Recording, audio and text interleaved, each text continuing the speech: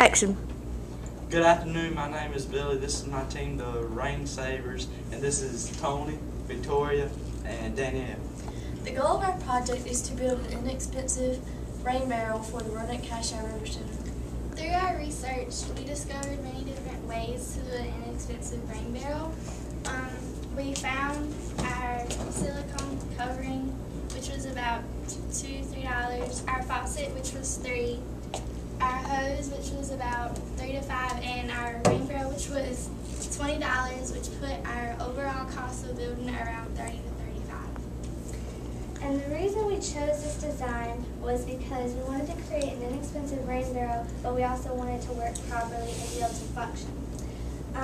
We put a hose over there so that you can connect it to your ditch since we don't have an overflow barrel, and the water will just run off any excess water because you don't want it to leak and get the ground all wet and then your rain barrel will be all lopsided and uneven. And we put a faucet down at the bottom because water wants to move from an area of high pressure to an area of low pressure, and we'll have enough pressure to water your garden or wash your car.